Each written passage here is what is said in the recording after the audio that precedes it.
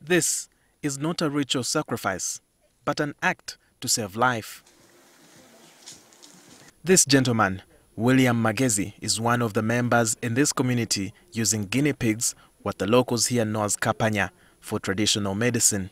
Blood is drawn out of guinea pigs and fed to patients in need of blood transfusion.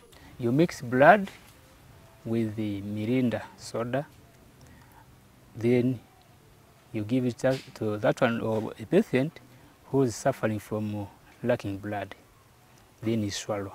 Like the English adage goes, necessity is the mother of innovation. Magezi says this is an inherited practice. Some other doctors from Congo, which doctors came up with these type of animals.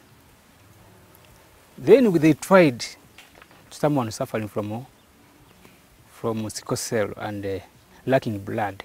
This practice has hit the peak again due to a shortage of blood in their district, especially if a patient has been given a referral.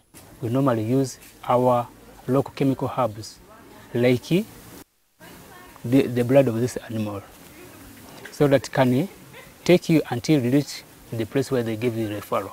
Blood shortage is the underlying factor for this practice. Bundibugyo district gets its blood from Fort Portal Regional Blood Bank. At the Regional Blood Bank, we were told off cuff that there isn't enough blood for the 10 districts in the Rwenzori sub-region it serves. This is why frustrated parents with anemic children now opt for this mythical healing.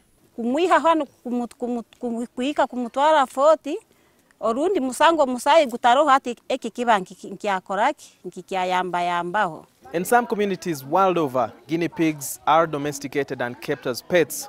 But here in Humia village, Bundibugyo district, they are a fortune due to the price attached to their blood. In the neighborhood, Stephen Mugisha is rearing the rodents due to the increased demand.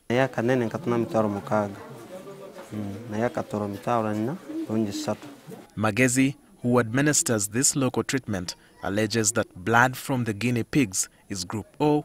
That is why it is used. Because some other doctors, they don't know.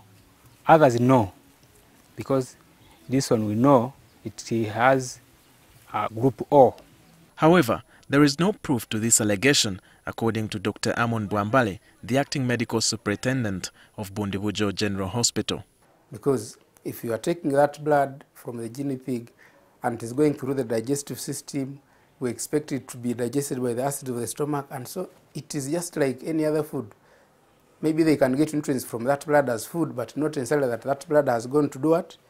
To help immediately fill up the blood stores in the body to make someone well.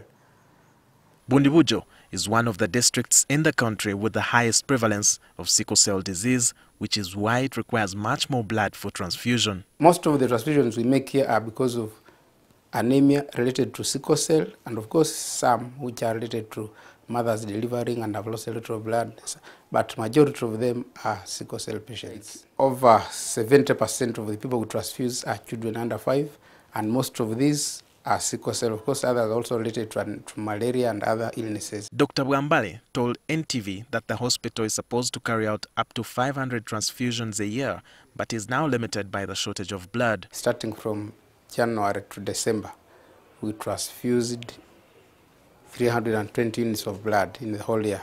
This quarter that ended from October to December, 3 months, always analyze in a period of 3 months. We referred a total of 67 patients for Porto, basically because of blood. People taking animal blood also stand a great risk of contracting zoonotic illnesses. Assuming that animal has any infections, we can expect them to be transmitted from that animal to human. Early this month, the National Blood Bank in Nakasero announced how it is short of blood due to lack of funds to enable it collect it.